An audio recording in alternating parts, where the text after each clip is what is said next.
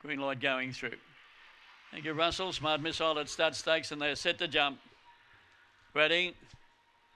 Away and running now, stepping out good towards the inside was Go the Gord. Touche's underneath him, and it's going to sweep away to the lead. Moving into second place is Showtime Angel, but Touche took off down the back. They were footed over on the outside of those runners by Jektar Kids. A good way back then to Go the Good. Well back there was Mia Catherine. A long way back to Brandy Flash and Gonna Do it, but it's all Touche. Gonna bolt in second place. Over on the outside, Go the Gort, Showtime Angel, Jep Dark Kids, Mia Catherine, and then came Gonna Go Brandy Flash, and last of all was Pat's there.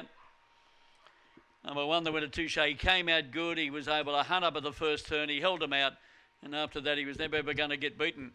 The numbers will be 1, 3, and 8. Touche, the winner, by Barsha Bar Cosmic Mist, and then trained by Graham Barnett. Feeding number 3, Go the Gort, Spring Gun, Shaz's pick for Janine Gordon.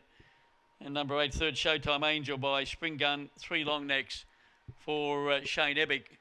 1, 3, 8 and 2. 4 3/4 ahead, 23.22. And that winner on the total pay $1.70. 4 3/4 ahead, 11.22 the first lit, 23.22. And the run home time was 12.